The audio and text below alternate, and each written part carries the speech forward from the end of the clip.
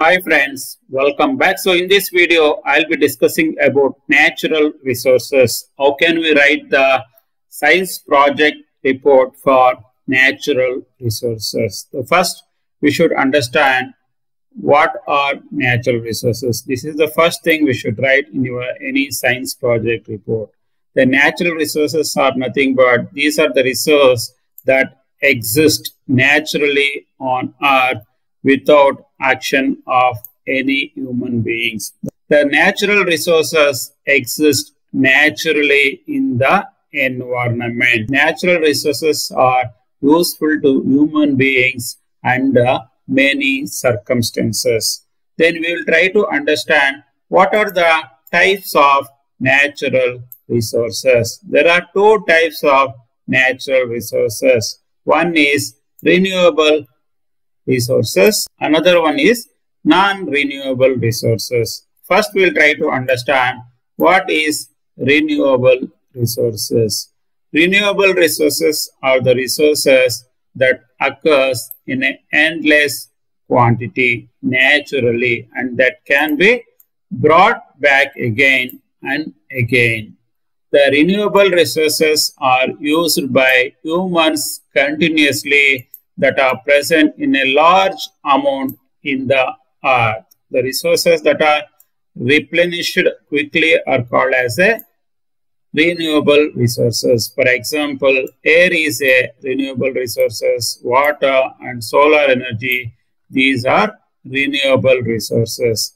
Then we'll talk about what is non-renewable resources. The non-renewable resources are resources that occurs naturally in the environment in the needed quantity and it takes time to form again in the environment after utilizing it. The non-renewable resources are resources used by humans and some amount of time is taken by the environment to exist again naturally. For examples, fossil fuels and radioactivity element. These are some of the resources which are non-renewable resources. Then we'll try to understand what are the characteristics of a natural resources. The natural resources are of having three main characteristics. One is natural resources are present in the earth in a very limited quantity.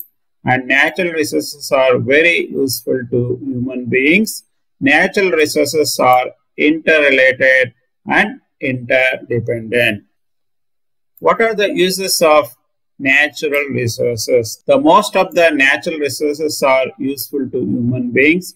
Some of the useful natural resources are water, plants, forest, coal, and petroleum. These are some of the natural resources which are very useful to human beings in one or the other form. Then what are the impact of natural resources?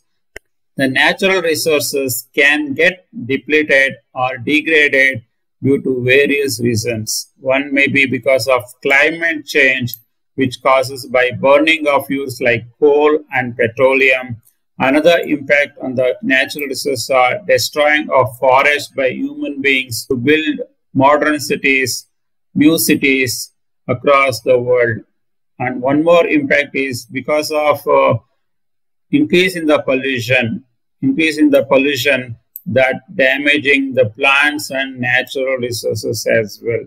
So these are some of the impact on the natural resources. We will talk about what is all about a natural resource degradation. The natural resource degradation is nothing but it is a destroying of environment through a causes of damaging the natural resource like air, water, soil and destruction of forest that may lead degradation in our environment. One is land degradation.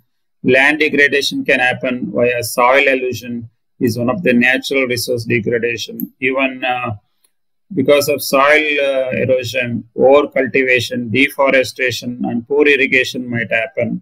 And even land is getting polluted. Because of that also land will get degraded.